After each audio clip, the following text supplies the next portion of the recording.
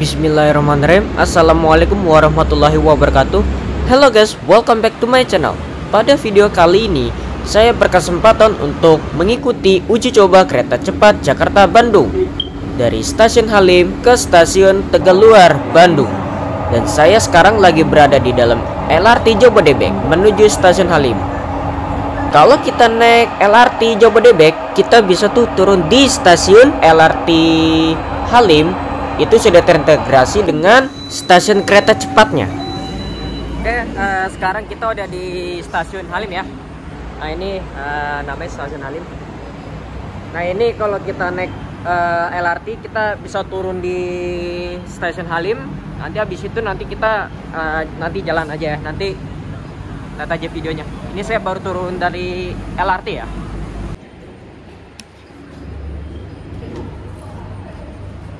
Nah, jadi ini adalah stasiun LRT-nya dan kita akan lewat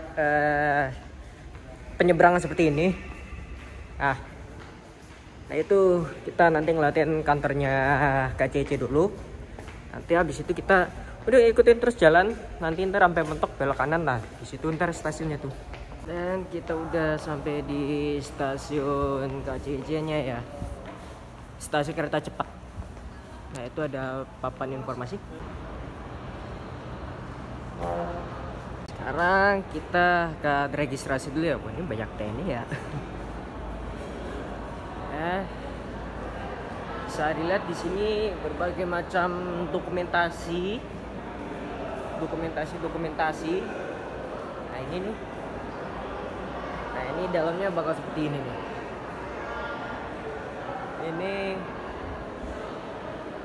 Ini dokumentasi ya. Dan di sana juga banyak tuh foto-foto pada saat masih dalam progres. Dan ini adalah tiket machine ya. Jadi kalau mau beli tiket kita pakai mesin ini ya.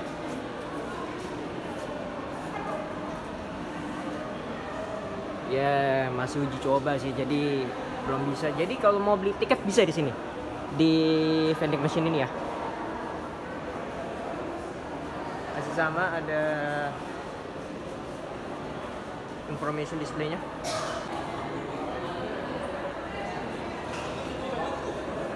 Oke, habis registrasi kan kita diarahkan ke meja lagi ya. Kita ngambil merchandise sama nih stiker ya. Nah, sekarang kita lagi naik ke atas ya.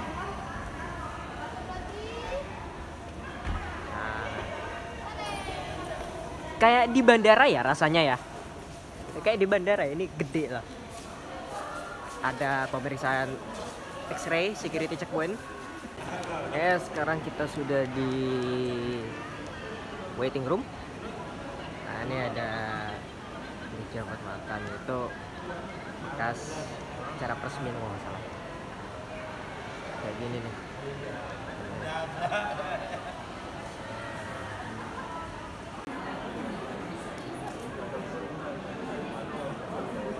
Oke, kita baru saja check-in. Itu di sana tuh rame orang ya. Banyak yang ngantri eskalator, kita naik tangga aja lah biar cepet lah. Cepet. Foto-foto. Nah, ini dia keretanya nih. Emu yang warna merah ini.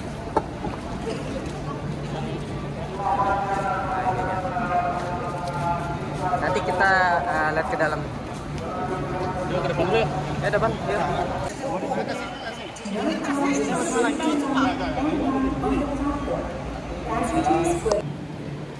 Now let's boarding to the train.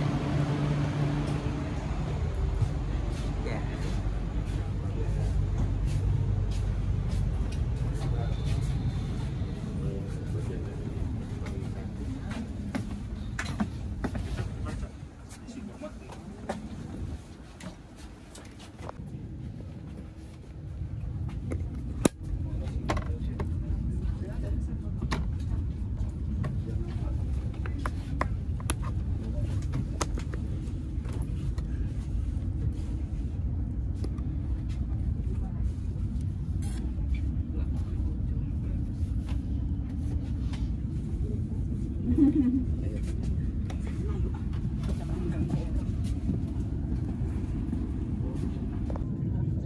sini juga ada soket listrik.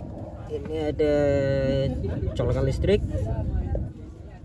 dan ada 2 buah USB kalau mengecas gadget Anda seperti HP, tablet dan sebagainya. Ini ada di sebelah jendela nih.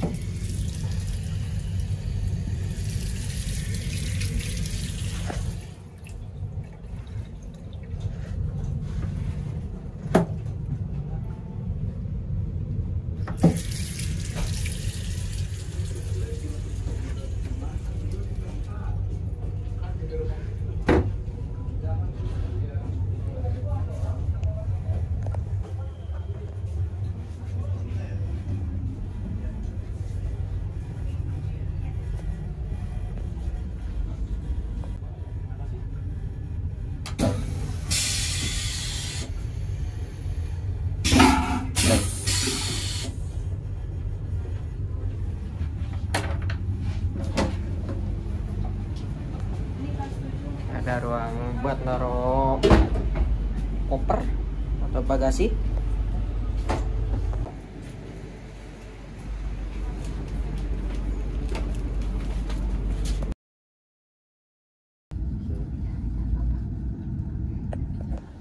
Pelanggan kami yang terhormat, selamat datang di kereta cepat relasi Jakarta Bandung dengan pemberhentian di stasiun Karawang, Padalarang, dan mengakhiri perjalanan di stasiun Tegaluar.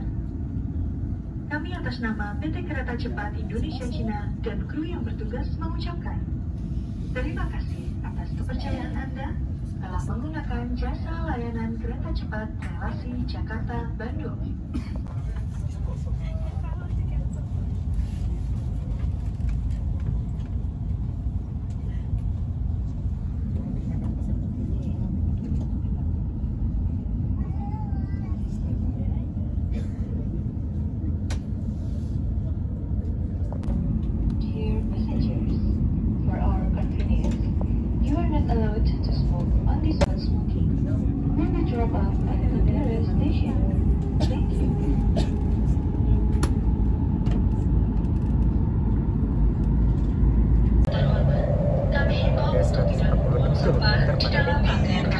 Tempat sampah disediakan pada bordes atau pada sambungan kereta.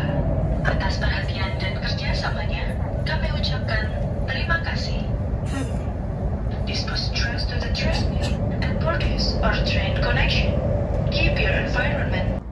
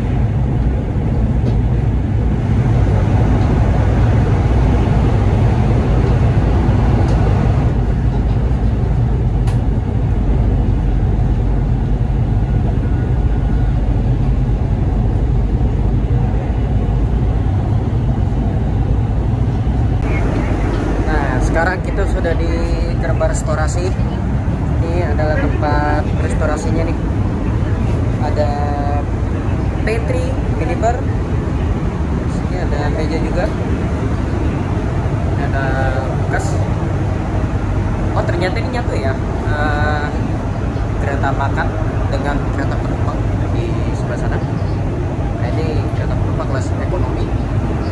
Ini minibarnya atau restorasinya.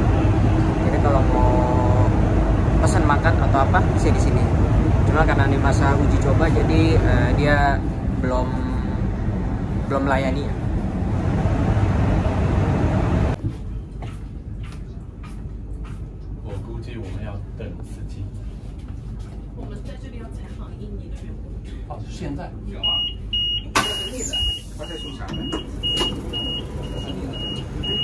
...27 menit kita sudah di Padalarang. How fast is this?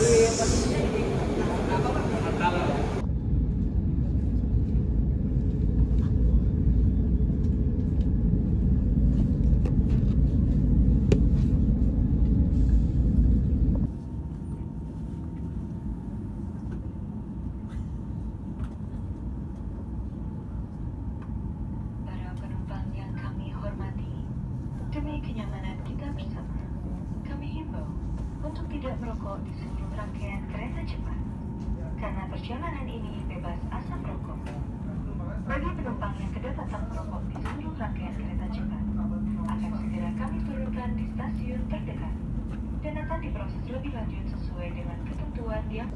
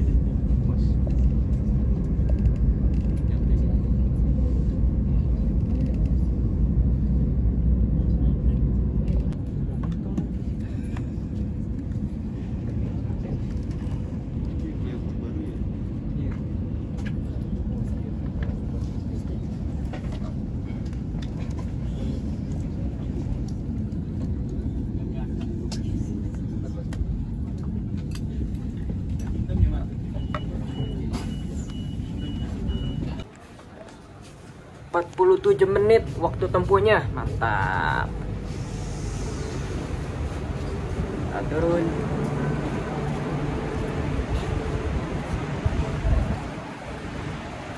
Oh ya, ini tadi sempat hujan ya. Lepas Padalarang nih, sempat basah tadi nih. Cepet tuh, keren juga ya. Selamat datang di stasiun.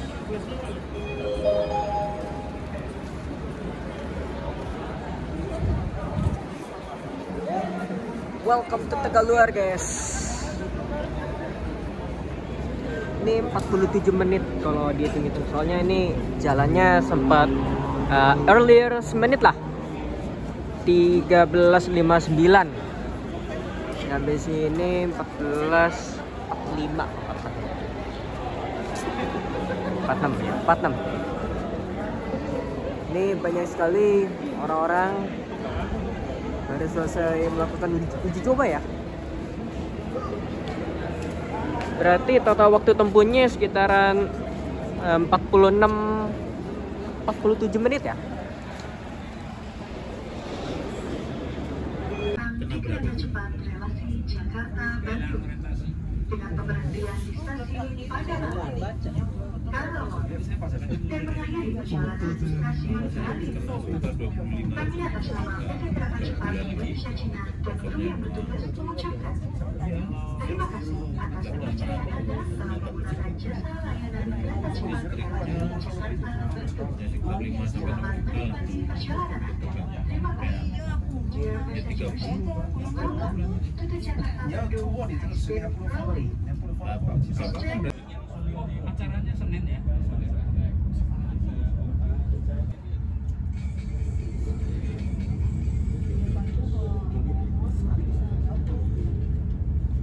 Iya, terawak.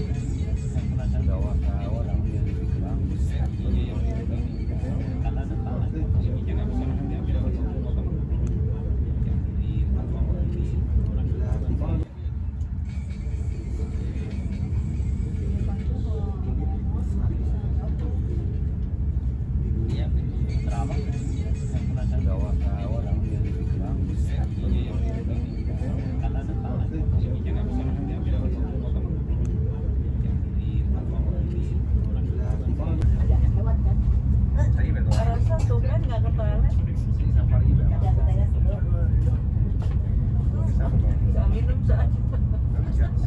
itu baca nggak ada gimana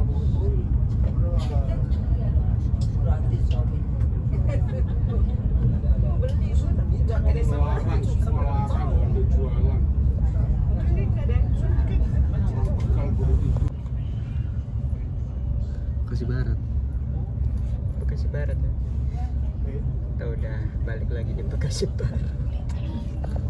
Tadi sejam. Kayaknya sejam ini. 40 menit. Perasaan baru aja berangkat gitu. Ketemu lagi Grand Metropolitan.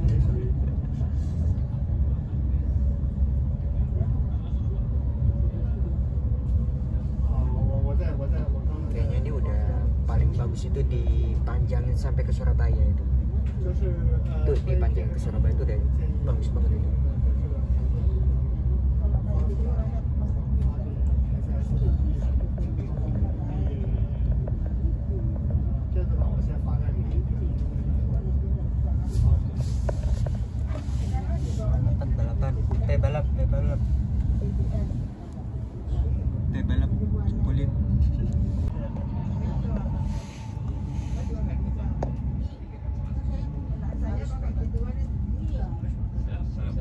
Finally, kita mau tiba di stasiun Halim. Kita lagi naik. Baru keluar dari terowongan terakhir.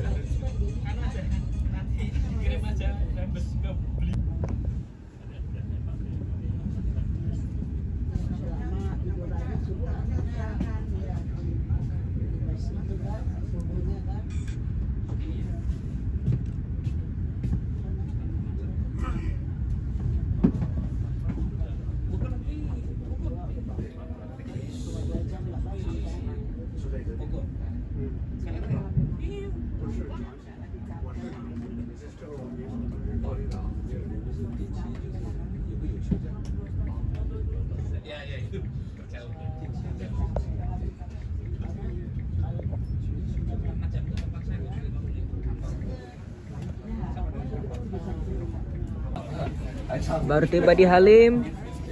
Kita tiba lagi di Halim jam 4. Wow, mantap. Saatnya kita disembar. Ini kalau mau lihat kabin eksekutif ya? Atau apa? VIP. VIP. Nah kayak gini di dalamnya nih.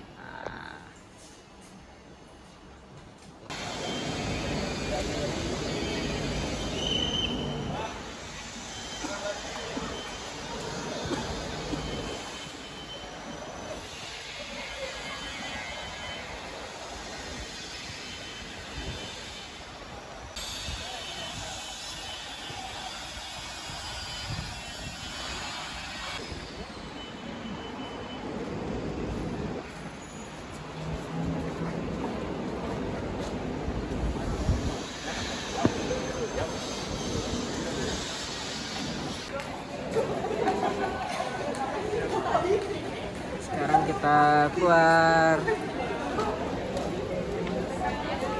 Ya. Oke, kita balik lagi ke waiting room yang tadi. Ya, oke. Perjalanan sudah selesai, tandai video sudah selesai. So far, pengalaman saya naik kereta cepat Jakarta Bandung ini lumayan nyaman banget ya. Lumayan nyaman, kedap gitu loh. Saking empuknya, ini juga empuk banget loh, termasuk empuk ini. Saking empuknya, saya sempat coba beberapa kali saya taruh koin 500 koin gopean kayak gini, saya taruh tadi. Itu sempat beberapa lama itu dia masih berdiri tegak, nggak jatuh. Ya cukup ada waktu lah. Waktunya lumayan lah itu koin bisa tegak karena itu saking kedapnya, saking nyamannya itu. Suspensinya halus, kabinnya nyaman, lega, ya. Ya jadi pokoknya itulah review singkat dari saya. Intinya bagusnya ya ini sih, diperpanjang sampai ke Surabaya. Ini kita keluar lewat sini ya. Nanti kita balik ke LRT lagi. Kalau dari saya sih ini lebih baik dilanjutkan sampai ke Surabaya. Karena ini udah bagus lah gitu. Keretanya bagus, pelayanannya ramah. Kursinya empuk, nyaman juga. Suspensinya halus, nyaman. Good job deh, KCC. Jangan lupa like, komen, dan subscribe ke channel saya. Oke, cukup dari saya. Ini kita mau ke LRT, kita langsung balik kanan bubar. Oke, see you guys on the next time guys. Wassalamualaikum.